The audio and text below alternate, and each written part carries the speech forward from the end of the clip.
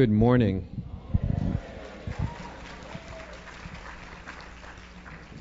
Thank you so much for joining us for the closing session as we wrap up what I think has been a very, very interesting and successful annual conference. So thank you for making it that way. To begin is one of our favorite activities of the year, and that is to celebrate some of our general and artistic director colleagues who are enjoying anniversaries at their home companies. At this conference, we have one such general director in attendance, and we do this because all year long you are busy supporting the artists who are on stage, who take curtain calls, who enjoy applause. But the staff back at the office, the general and artistic directors, frequently aren't celebrated in the same way despite their dynamic leadership throughout the year and over the years. This is our opportunity to celebrate our own and to say congratulations for a job well done. Today we get to do it to someone who is a favorite of many of ours. She is a stage director, travels around the country. She is a teacher who coaches some of the most exciting young artists today. She leads an opera company in Portland, Maine. She is our good friend, Donna Vaughn. We salute you on your 10th anniversary at Port Opera.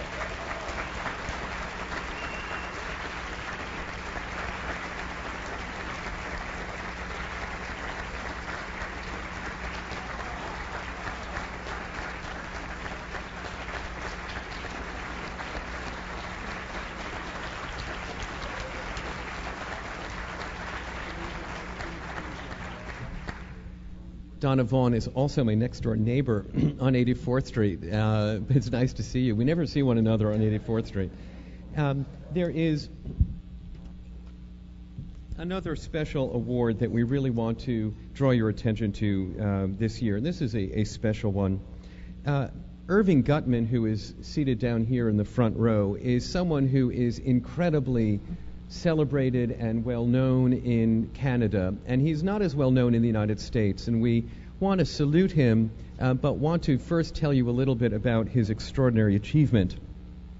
Irving was born in Ontario, went to school in Montreal and in Toronto, and made his stage directing debut in May of 1953 in Cornwall, Ontario, with Menotti's The Consul. At that time, it starred the very young and soon-to-be great artist Maureen Forrester. That same year, he directed a complete Faust, the first of some 65 operatic programs for the CBC TV over the next 6 years, including many complete operas for L'Heure du Concert, a program of the CBC. He directed in 1956 The Marriage of Figaro at the Montreal Festival, and in 1958, he made his U.S. debut directing in Santa Fe the world premiere of Carlisle Floyd's Wuthering Heights. After working as a guest director with New Orleans Opera, Baltimore Civic Opera, Fort Worth Opera, Houston Grand Opera, all this in the late 1950s through 1960, he became the founding artistic director of the Vancouver Opera, which he served from 1960 to 1974. His debut at the Canadian Opera Company was directing La Traviata in 1964, and in 1965, Irving became the artistic director of the Edmonton Opera, a position he retained in 1991, until 1991. He produced the Faust for Expo 67, and has been a guest director with the San Francisco Opera, Opera Philadelphia. He's directed in Barcelona and in numerous Montreal festivals. He became artistic director of the Manitoba Opera Association in 1977. He has a long relationship as well with Calgary Opera. Many people consider Irving to be the father of opera in Canada, the father of opera certainly in Western Canada, as he was a founding artistic director or early artistic director in the lives of Vancouver Opera, Edmonton Opera, Calgary Opera, Manitoba Opera. He was named a member of the Order of Canada in 1988. There's a wonderful interview that he gave some years ago, and I have a transcript of it. I just want to read one paragraph. He was an early childhood friend of Terry McEwen. They grew up together, and they were in grade 9 as this story goes on, and these are Irving's words. We'd fallen in love with opera together, you know, in our own way, and we listened to all these recordings and all that. one summer we saved our money. We worked at a record store, I'm not sure, at something anyway, and we made about $100.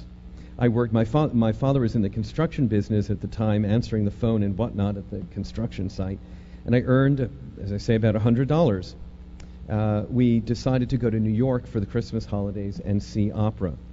Well, with $100, we took the train. With $100, we took the train from Montreal to New York. We had a hotel for, I think, it was $10 a night or something. We ate at Needix, which was one of those places where you put 25 cents in and out comes a piece of pie or a sandwich, and we were so excited about that. But we bought the best seats at the Met, and in those days I think $7 or $8 got you the orchestra and $10 in the first boxes. So we saw, he says, oh my God, we saw Lawrence Melchior and Astrid Varna in Tannhauser. We saw Risa Stevens in Carmen, Don Giovanni with Zinka Milanov and Ezio Pinza. It was incredible. Traviata with Lucia Albanese and Jan Pierce. We were so excited. We were on a high every night. Then we'd go to a little cafe where we had coffee and donuts, to get the excitement out of our system. And it was really something. This was a ninth grader who had saved his money to go to the Met, and a fellow who then became the father of opera in Canada. I have a slideshow because of the many, many places that Irving directed and the young artists he had a chance to work with. We thought we'd assemble some and show you these marvelous pictures. Let me see if I can get this to work. Yes. You'll recognize a lot of these marvelous artists. Phyllis Curtin. These are early pictures from Wuthering Heights. Larry, this is not advancing very well. Can you advance it from there?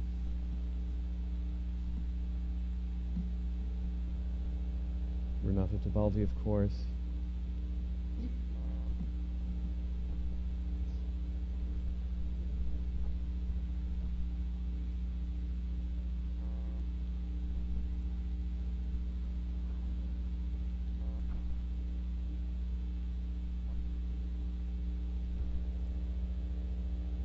All of these artists who were directed by Irving.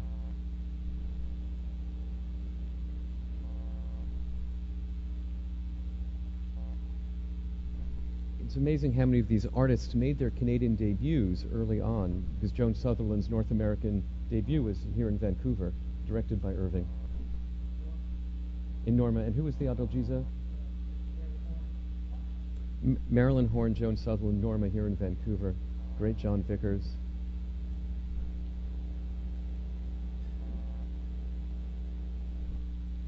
So it's a storied career. So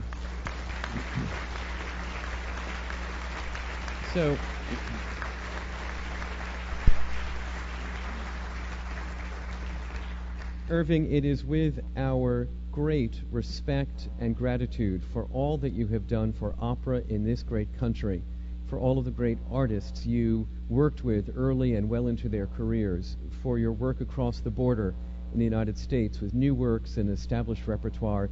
We are so grateful for your contribution to opera, and on behalf of Opera America and Opera.ca, Jim and I are delighted to present you with this plaque.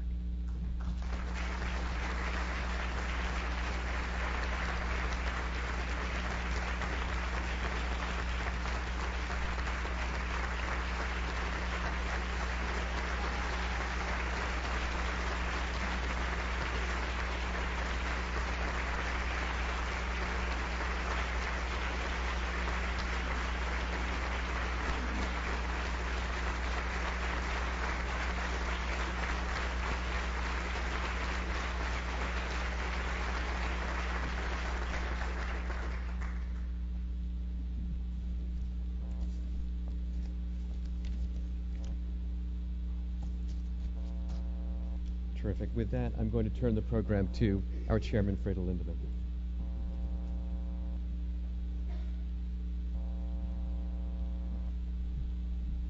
Good morning, everyone. Supposed to say good morning. I want to note the particular contribution made by Opera Volunteers International to the world of opera and to our opera conference. And at this time, I'm pleased to introduce OVI's Board President, Julie Benson.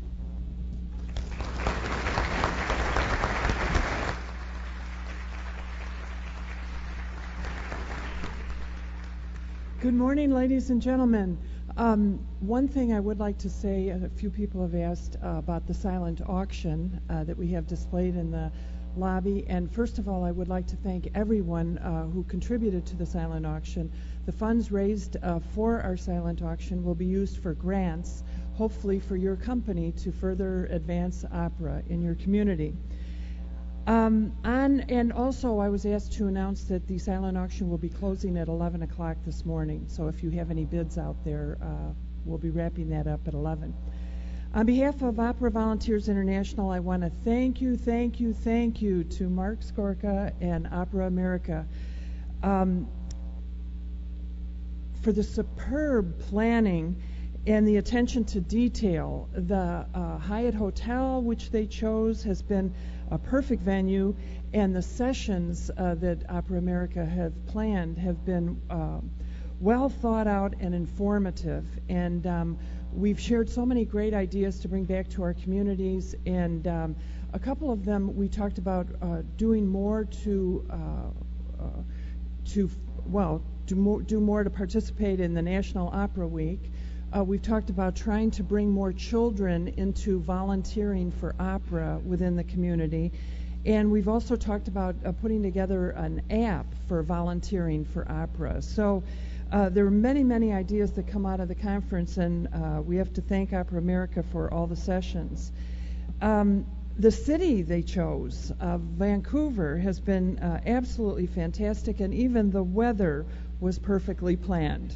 So thank you. Also thanks to Jim Wright and the Vancouver Opera for hosting. The boat trip was absolutely fantastic. The opera has been wonderful.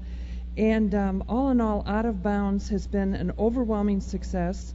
The opera volunteers, I believe, have gained new appreciation for the companies and for the artists that are here.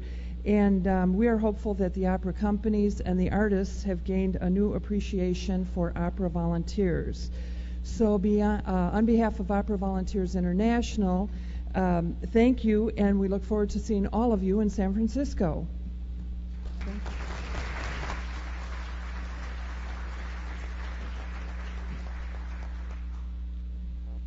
Thank you, Julie. Can you hear me? Yeah.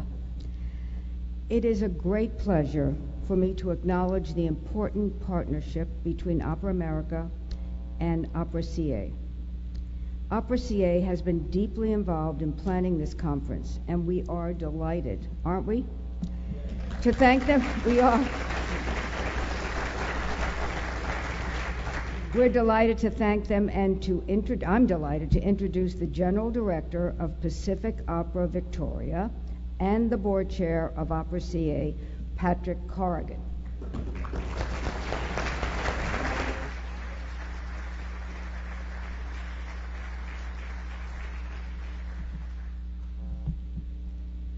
On behalf of the Opera Companies of Canada, I just want to say how proud and delighted we are to have the conference north of the border this year. And in that regard, we all thank Vancouver Opera and Jim Wright for a job so absolutely beautifully done and for representing us so proudly. Thank you so much, Jim.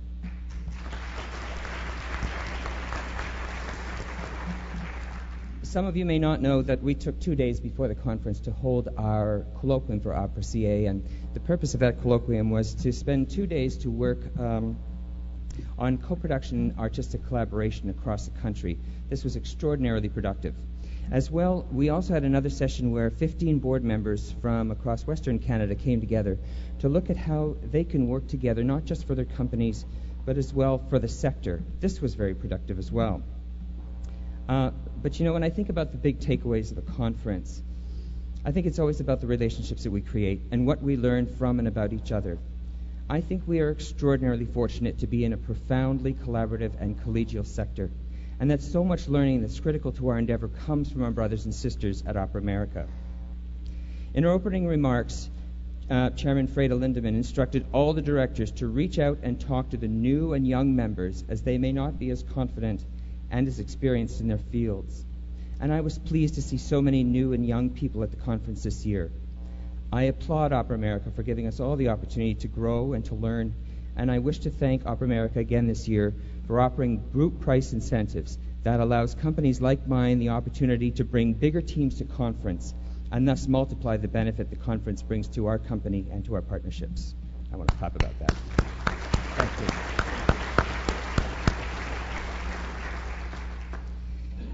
At the 2013 conference, we were reminded at several points that so much leadership lies just beyond the discovery and acceptance of what we don't know. We were reminded that innovation is a learned practice that must become a core strength of our sector if we are to thrive in these times of precipitous change. We were reminded that the Opera House is a place to celebrate our unique and diverse communities, and we learned that to create access for new people, we must let go of our sense of expertise and open the dialogue and enterprise fully to those we hope to engage. Just these few issues should keep us busy up until the next conference in San Francisco.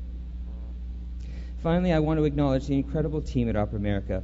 You always welcome us so warmly. You're always so prepared, so helpful. And this leadership really sets the tone for the conference and the benefit we reap from it. I have the privilege to be a guest at the Opera America board meetings. I see firsthand how extraordinarily hard everyone is working to support the field and support each of us as we're out there fighting for this art form. In this regard, I wish to say that as they support us, let us consider carefully how we might support them. Thank you very much, everybody.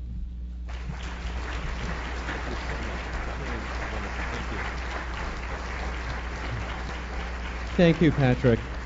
It is a pleasure to work with Opera.ca and all of our Canadian colleagues who are just incalculably, indescribably polite and courteous and welcoming. We really learn from you and appreciate what you bring to our table. It is an honor to introduce our closing keynote speaker. Every time I encounter David Gockley, I am awed again about his brilliant insight into the condition of the field, his vision for the art form, and his ability to articulate both. David is a true leader. He's been a leader of our field for decades, and I say that not to date him, but to say how long his visionary leadership has benefited all of us. We have been hosted by David at various conferences over the years. He was the board chairman of Opera America for 2 terms. He is a great colleague, and I ask you to join me in thanking him for all he's done for opera and for welcoming him this morning.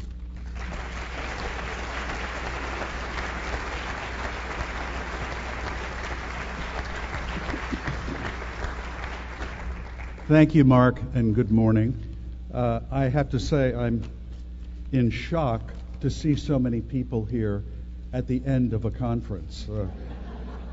I had expected a situation like we used to encounter back when I was the chairman of Opera America. By the time we got to this point in the week, there were, a few stragglers here, staff members, etc. So, bravo to you for creating a program that is so rich and obviously so interesting, right up to the final wire.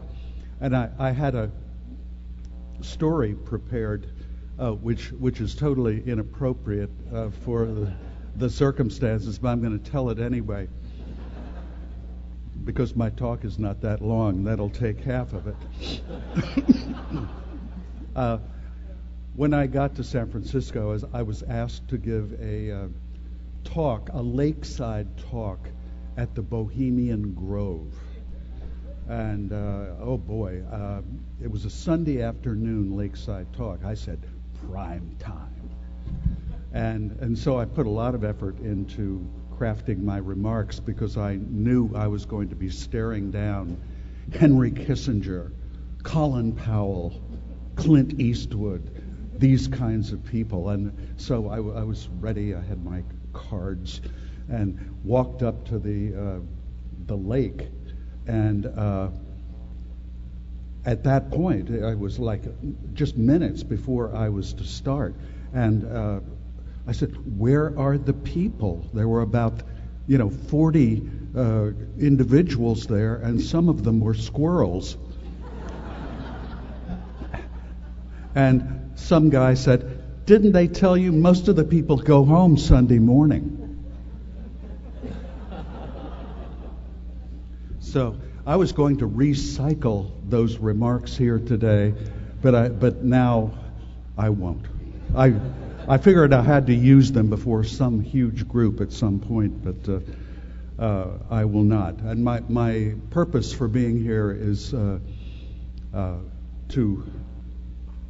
and I will get to that, we welcome you to San Francisco next June for the conference, and also to give you a sense of what we might be getting at that conference in terms of material and areas to investigate and to add value to all of the work that we do in our respective cities, and also in a macro sense for opera as an art form around North America and beyond.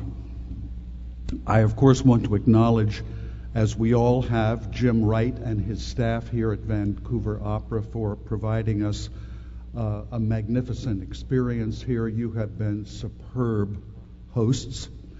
And Marc and Opera America's staff for your tireless commitment and energy over the last week. It's not easy to turn out these conferences year after year with new materials and angles.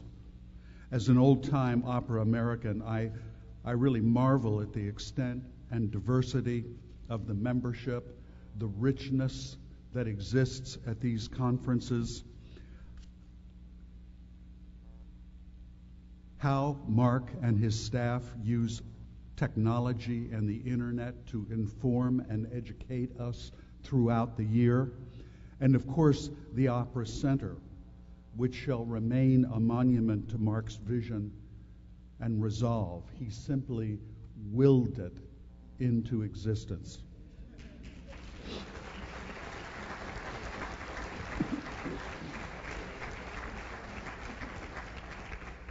I now want to invite you formally to the 2014 annual conference in San Francisco, the first one in the city by the bay since 1988. I was chairman during 1988, and we had the conference at the Fairmont Hotel. And if you ever knew or know the Fairmont Hotel, it is this very, very voluptuously designed, kind of Rococo decor hotel. And I will never forget being put up in like the presidential suite of the Fairmont with like 3 or 4 different rooms, and the decor and the chandeliers and the sconces and all of the glamorous surroundings. And I have to say, we're not going to be there. Where are we going? We're at the Hyatt down in We're at the Hyatt again on Union Square. And the great part of that is you're right in the heart of the city. All the shopping area, there are museums and some theaters and eateries and bars, and it is San Francisco, the core of San Francisco, as opposed to being up on Nob Hill. I invite you, not only on behalf of San Francisco Opera, but on behalf of the 7 other member companies of Opera America that are located in the Bay Area. They are Opera Parallel, Opera San Jose, Festival Opera, West Edge Opera, the Paul Drescher Ensemble, Golden Gate Opera, and Livermore Valley Opera.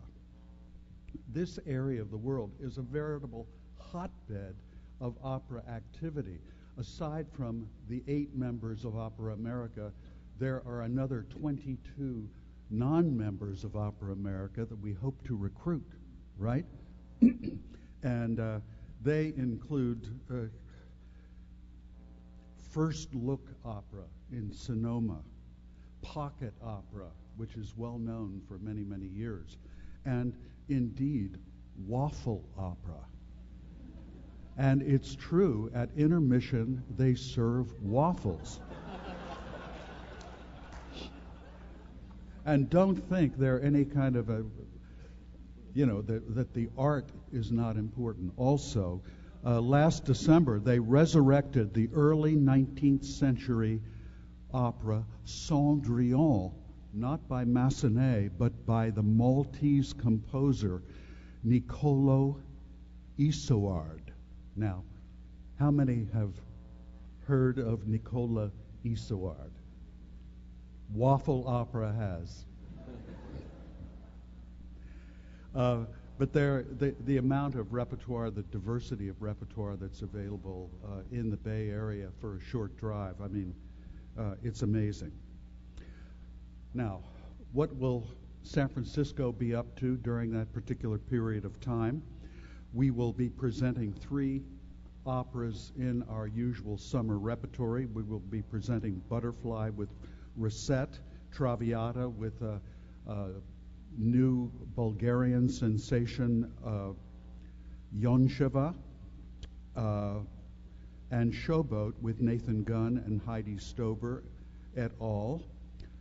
It's obviously a more popular repertoire than I would have hoped for to showcase the company, given the company's reputation, but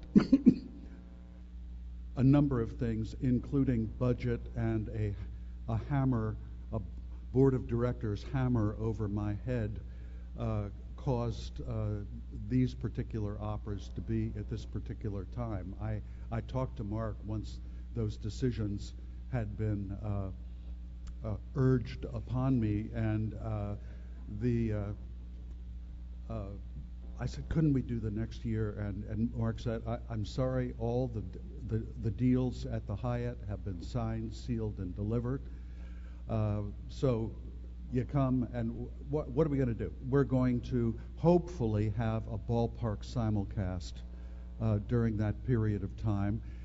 We won't know until Major League Baseball comes out with their schedule in September, but there's a greater than 50-50 chance that one of the dates in that week will be available. And I'm praying, because if there's anything that will give all of us the sense that opera is something for everybody and that opera thrills, it's that. Those have been some of the most amazing experiences of my career, and some of the most encouraging ones. We will show off our media capability and describe how we have structured union rights agreements to exploit various media outlets and develop relationships with local and regional cinemas and local and regional public television stations. Heaven knows it's not the Met, but maybe it is more within the realm of possibility for smaller companies wanting to make a media impact in their region of influence. And any way we can be of help to that, our media suite will be on display, and I thought that it might be interesting because the equipment that is coming available is lesser and lesser expensive, and to have various levels of video capability on display by manufacturers and suppliers might be helpful to launch companies into their own media activity. The Merilla Opera program will be in full swing, and I'm sure if it's the will of this group to hear auditions of the, as we call them, the Merillini, we'll be happy to arrange that for you. Then there are our other companies around the Bay Area. And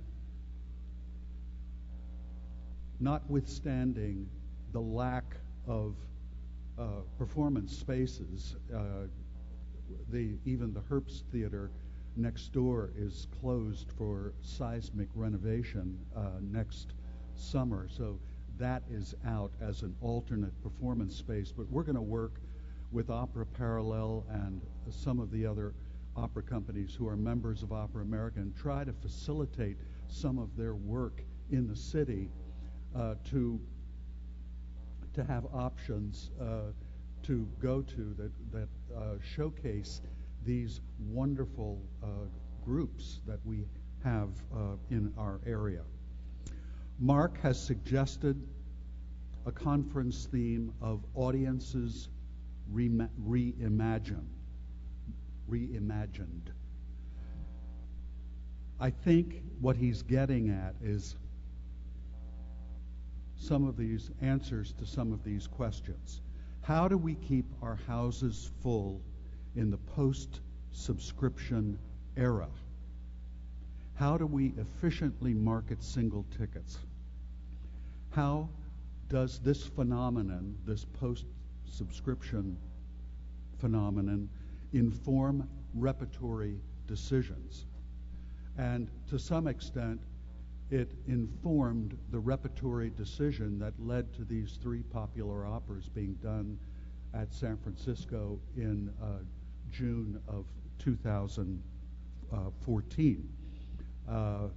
We needed the operas.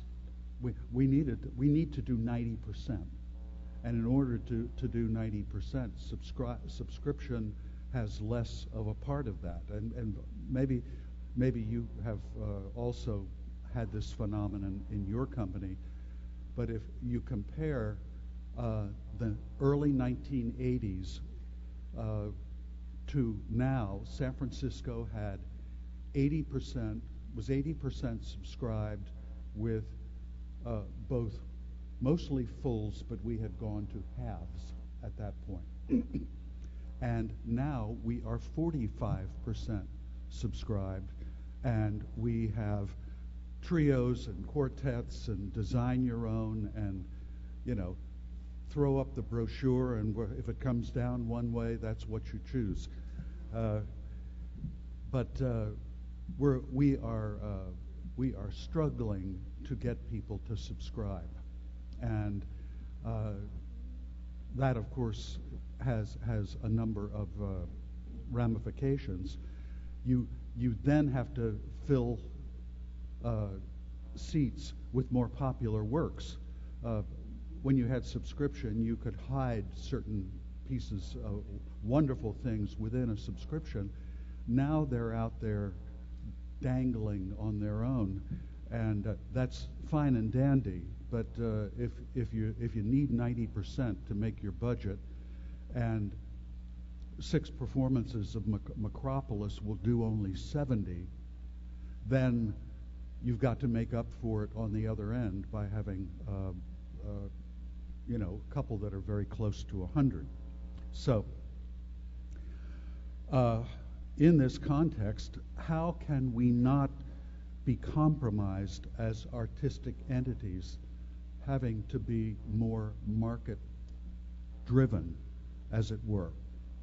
How do we get these more casual attenders engaged enough to become subscribers, volunteers, donors, and bequeathers? How do we get people on track to making the mega gifts that are required for an art form of this scale and complexity?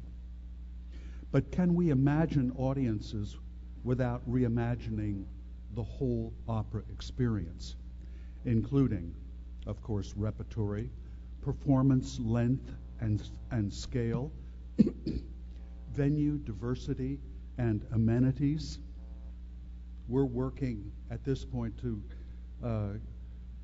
find some kind of a solution for interactive seatback devices that will get one into,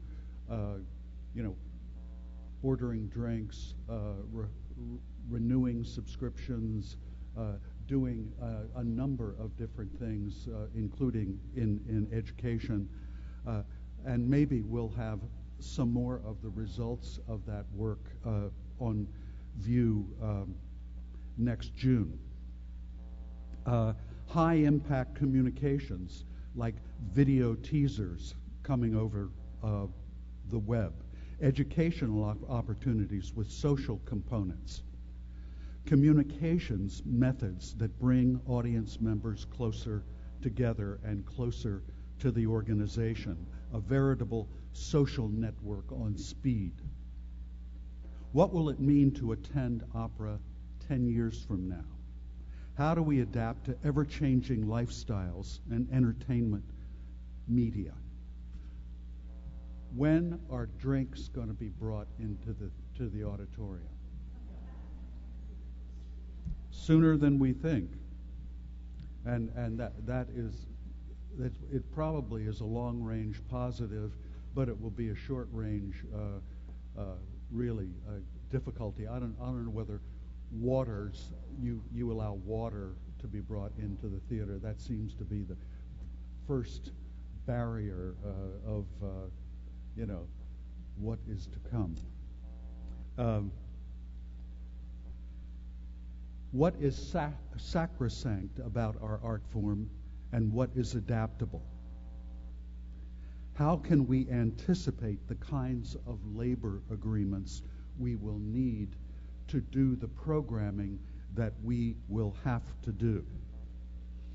And how can all of you avoid what San Francisco Opera has gotten itself into in the last 30 to 40 years with regards to guarantees and tenures and all of the things that kind of tend to admire us in the latter part of the 19th century in terms of what our instrument is to produce opera.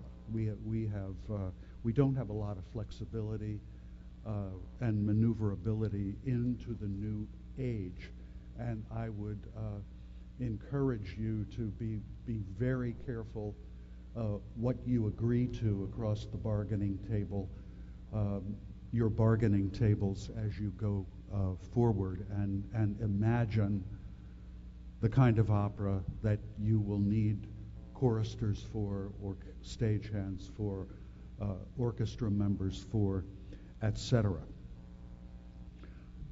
San Francisco, of course, is a stone's throw from Silicon Valley.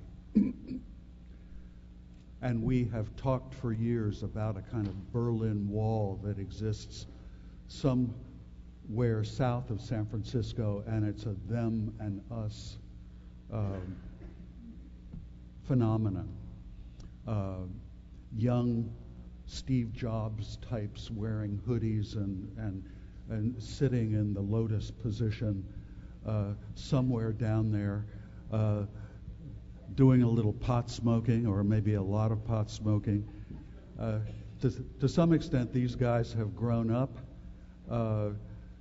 There is a permeability now in that wall. A lot of people who work down there are beginning to live in San Francisco and want to enjoy the amenities of San Francisco because, Palo Alto, aside from Stanford, is a pretty boring place to live. And we had, there's been this existential question: how do we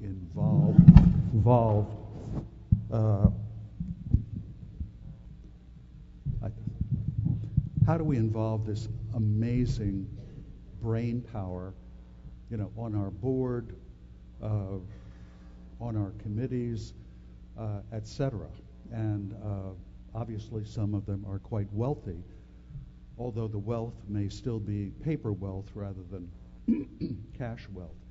And we have one board member, Ben Nelson. He invented Snapfish, sold it to HP, and now he's at work on parenthetically, on an online university. which is supposed to rival the Ivy League schools. And he's recruiting a lot of talent for his operation. He said, I will lend you my headhunting firm, and we will canvass the creme de la creme of Silicon Valley and find out how interested they are in opera as an art form and in participating with you and maybe even joining the board and making a contribution, etc. And so I was saying, oh God, you think that'll work? But lo and behold, out of that canvassing, we had, and maybe 100 different people were contacted. Some of them took meetings about it, and the result is that 10 of them have shown up as major prospects for the board, certainly willing to look at what they can bring to us. They're very interested in making a difference. They don't want to sit around meetings, boring meetings. They want to make a difference. And so we are organizing a task force which will meet in the next months, and we have asked Marc to facilitate that task force, and because he does it so well. And we will deal with all the questions that I've posed in the last couple of minutes, and what comes out of that will determine and frame how we approach the conference next summer, how we get these guys to speak to us, to you, how we structure the discourse. And I am hoping that the work that the opera is doing and that Marc will do with this group will come up with something that is life-changing about how this thought process, how this creativity, so much of which is customer-driven, customer relations-driven, communications-driven, will benefit our particular form. And so that's that. And you'll also have the opportunity to entertain yourself in one of the world's most exciting and beautiful cities.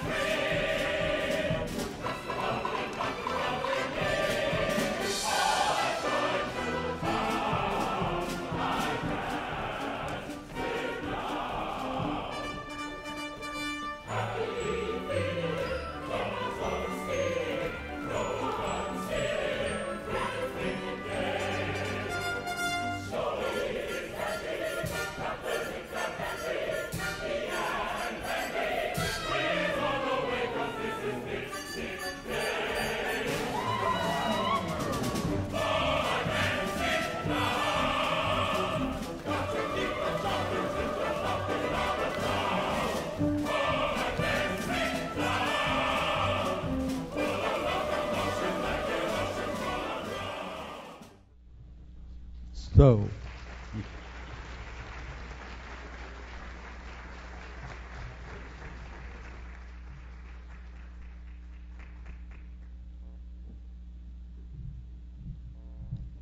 Unlike Bohemian Grove, we really appreciate David Gockley.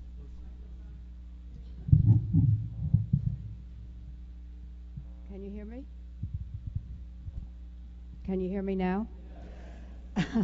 Unlike the Bohemian Grove, we really appreciate David Gockley coming and entertaining and inspiring us during the last gasp of this conference. We needed it. We all look forward to San Francisco, and it's going to be marvelous. Thank you, David.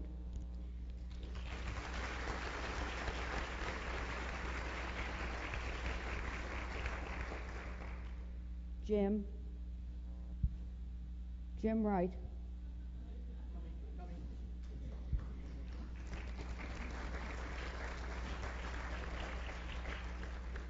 For the 1001 time, I'm going to say thank you, Jim Wright, not only Jim, but the Vancouver Opera Board and all their staff for hosting a fabulous conference. It really was. We'll never forget it. And again, thank you, Jim Wright. Thank you. Yay!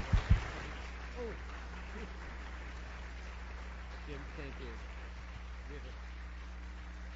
We have a plaque for Jim that says, "Bravo. With deepest appreciation, the members of Opera.America extend their gratitude to the board, staff, and volunteers of Vancouver Opera for their exceptional support of Opera Conference 2013, given today, May 11th, 2013. Now, Jim has gotten one of these for his 10th anniversary and one of these for and Jim has a whole dinner service of plaques from Opera.America, but this is... I may need yours, Donna, later when I get to the table. Jim, thank you. Thank you very much.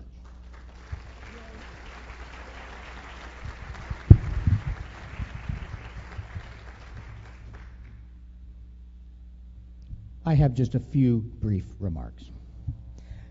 I just want to thank everyone for attending. It's been a real pleasure to host you, and I want to thank you for giving your time, giving your own or your organization's treasure, and sharing with us your talents over this conference. We're very, very grateful. I want to thank the Vancouver Opera staff and volunteers and board, and of course the Opera.America staff, which has been wonderful to work with, and along with Christina, the Opera Volunteers International, the board of Opera.ca. Thank you all for allowing us this opportunity. We're very grateful. And I'm looking forward to renewing old friendships and new next June in San Francisco. That was a marvelous talk, David, and very inspirational and very thought-provoking as always. And the video's great, and I can't wait to be there. And finally, and perhaps most importantly, just in case, Mark, I have this natty umbrella for such a nattily dressed gentleman, just in case you need it on your way to the airport this afternoon.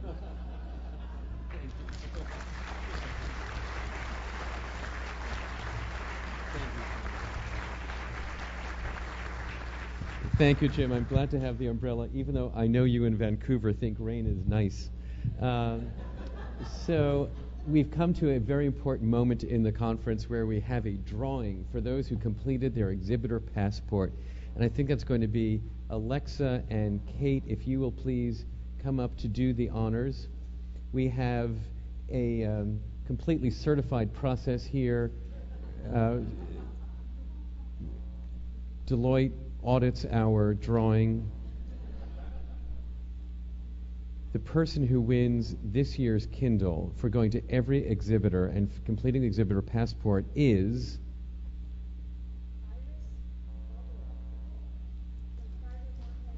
Iris from Fargo Moorhead. Thank you so much and congratulations.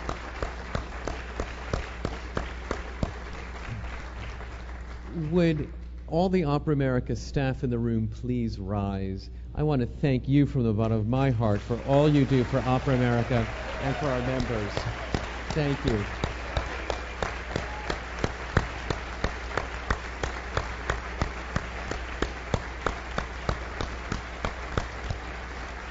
I don't say it frequently enough. I don't say it nearly enough how blessed I am, how blessed we are to have such a fantastic staff.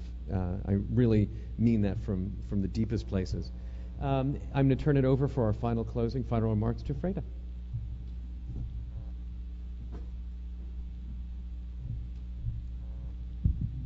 I don't trust. In short, for the last time, I'm going to say thank you. Thank you for attending this conference. And I hope to see you all on June 20th in San Francisco, beautiful home of San Francisco Opera, David Gockley, and my own daughter. So, who's quite beautiful, by the way. Please come and join us, and I wish you a safe journey home, and happy Mother's Day tomorrow. Thank you.